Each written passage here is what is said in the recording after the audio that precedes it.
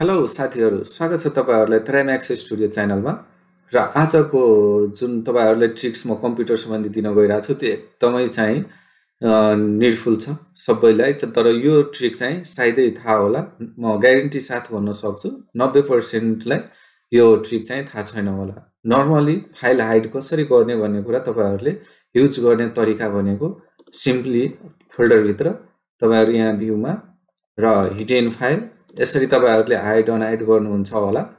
र तपाईहरुले म अर्को ट्रिक जुन एकदमै हेल्पफुल छ, अर्को ट्रिक जुन तपाईहरुलाई काम लाग्न सक्छ फाइल हाइड गर्नलाई, त्यो चाहिँ म यहाँ चाहिँ देखाउन गइरहेको छु। तपाईहरुले यसरी हाइड गरेर गर्नुहुन्छ होला है।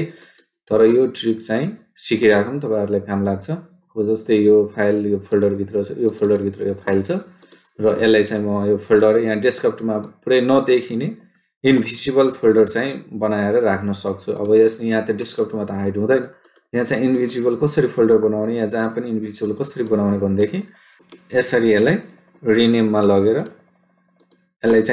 लगेर तपाईहरुले यो अल्ट प्रेस गर्नु होला। अल्ट प्रेसको साथसाथै तपाईहरुले यहाँ किबोर्डमा यो नम्बर चाहिँ इनपुट गर्नु होला। जुन नम्बर रहेको छ अल्ट प्लस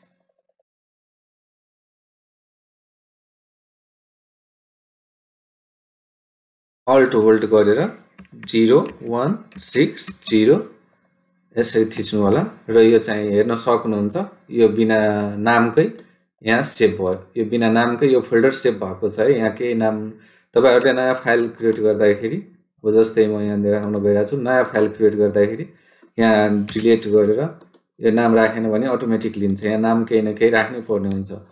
त्यही भएर अब यसमा त केही नामै छैन। अब यसलाई चाहिँ हाइड गर्नलाई अब हामीले राइट क्लिक, अब यसलाई हाइड गरौँ, राइट क्लिक, प्रोपर्टिज, कस्टम अनि चेन्ज आइकन र यता चाहिँ स्लाइड गर्नु होला।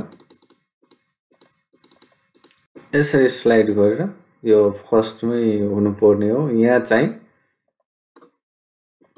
यसरी स्लाइड गरेर तपाईहरुले यहाँ देख्न सक्नुहुन्छ यो चाहिँ इन्भिजिबल हो। यो सबै इन्भिजिबल टाइपको यहाँ फोल्डर छ। यो फाइल आइकन छ, यो फाइल आइकनलाई ओके गर्नु होला र एप्लाई गर्नु होला र ओके प्रेस गर्नु होला।